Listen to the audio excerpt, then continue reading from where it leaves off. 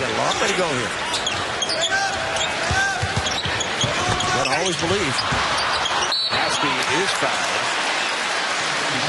And much like JaVale McGee, Omri Casspi is looking for a home, Jim, and a role. He's been a quality player, but he's bounced around quite a bit. He's been included in a number of trades, so teams wanted him.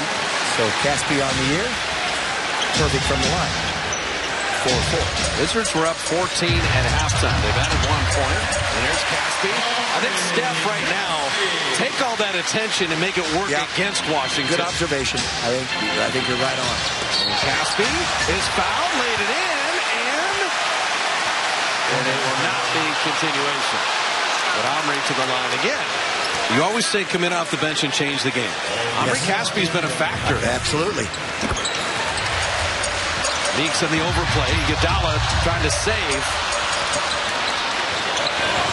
Meeks runs to the three-point line.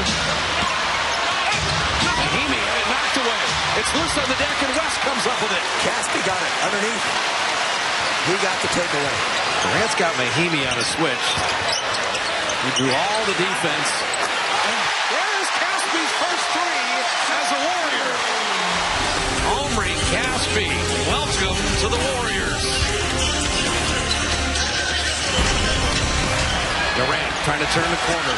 KD up and down, had it knocked away, and here comes Frazier out of the pack. Casspi with a steal!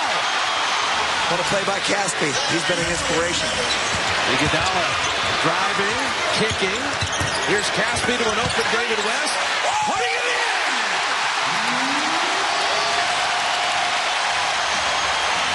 What a great look Perfect from Omri Casspi. I tell you what, he caught Washington by surprise because he was looking on the perimeter. And instead, he saw him all the time.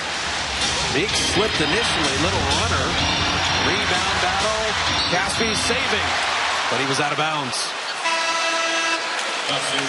You know, the Warriors have done a good job on the glass tonight, Jim. After Toronto crushed them, it's 48-36, the rebound advantage. Guys in white are hustling.